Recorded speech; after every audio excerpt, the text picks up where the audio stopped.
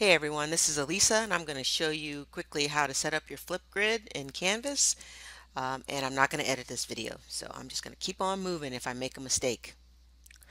Alright, first step is to sign up for an account. Remember, educators sign up, students do not need to sign up. So either hit this blue button or the red button and then register with a Google sign up. You can use Microsoft as well. Right here it says students do not need accounts, so don't worry about that.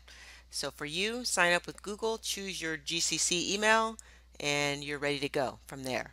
Now, obviously I already have an account, so I'm going to log in just quickly and show you.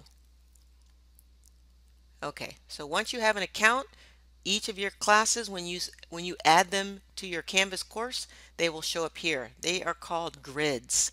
So grid is a class, and within a class you will have topics. So in this class there are 4 topics, right? So you would call them assignments or discussions. Alright, so after you have signed up for your account, when you go into your account up at the top next to your name, scroll down to integrations, and in integrations you will see your consumer key and shared secret. Don't be stealing my shared secret. My shared secret. Alright, so next what you'll want to do is when you're in the class that you want to add FlipGrid to, go all the way down to settings, click on apps, type in FlipGrid. When it pops up, choose it and then add app. Alright, so that consumer key and shared secret, these two, you want to type them into here or copy and paste them into here and then add the app. Alright, so once you have that in there, we're going to go into a different class that's already added. Okay, so in this class I've added FlipGrid already, and so FlipGrid will show up on the menu bar. If you don't want that to show up on the menu bar, you can hide it in settings. But for now, if you click on that, if students click on that, it'll bring it up. Now, you want them to actually go to the assignment. So let's create an assignment for them to click on to participate. Alright, so I'm in assignments and I can add an assignment. I want to call it whatever. I can spell discussion. Alright, so I give it a name. I type in some text in here. I scroll down, give it a point value. Why is this messed up? Hang on a second here. There we go. Points. I put it in an assignment group if I want to. I want to display this as points. And then submission type is the key. So I'm going to choose external tool for submission type. And then I want to choose find. And then all of these options will pop up and I want to scroll down. They're in alphabetical order. I want to go to the F's and choose FlipGrid. So once that's chosen, I hit select.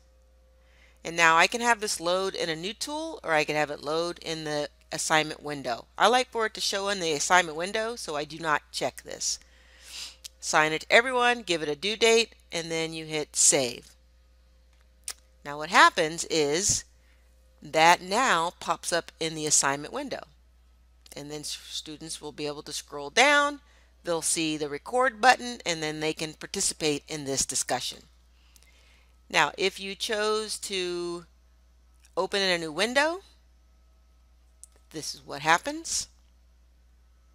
The window is a little bit bigger, so they'll see this, they'll see your instructions. Nice instructions. Click that button and now it just opens in a new window.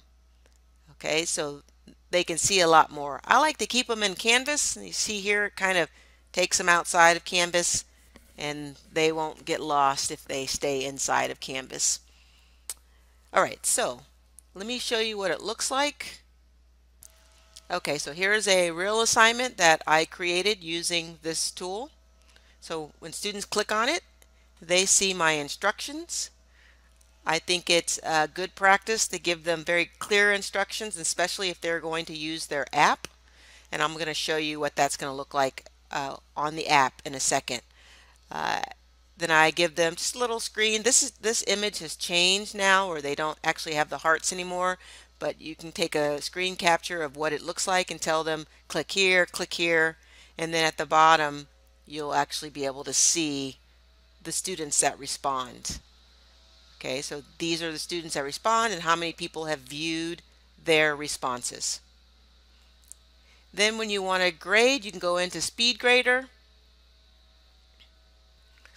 And I have permission to show you the students, a couple of my students' work, since they did such a good job. But anyway, so I just learned this from Louise. So thanks, Louise. So what happens is the student has posted 3 times. Their first post is generally their initial post.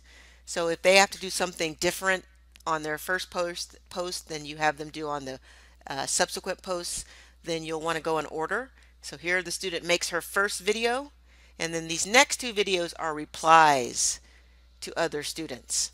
So I can scroll through, and so you can always tell how many times you tell them to reply, because that's all you get. So I get 1 response and then 2 replies, and so I can then give Catherine a grade. And then if I go to the next student, I can do the same. So this student has replied a lot more, his initial post. And so the difference between Mark's responses and Catherine's is that Mark is on a cell phone and Catherine is on her computer. And that's why the video size is different. Okay, so I'm on my cell phone now, and when students are doing their work in Canvas, they'll be able to participate in FlipGrid. All they have to do is find the app. So I'm going to go in as Canvas student. Then I'm going to go into the class that has the FlipGrid assignment. I'm going to go into my modules, and the assignment is in module 4. And there is the discussion that I set up with FlipGrid. And so they will see the instructions again on what they need to do. And right there on the bottom where it says launch external tool. Now when I click it, it knows I'm the instructor, so it prompts me to log in. But right there for a split second, you see what students see. And basically it'll be a big green button that says click this button to participate, and then students can add. Okay, so it's pretty easy on the mobile device.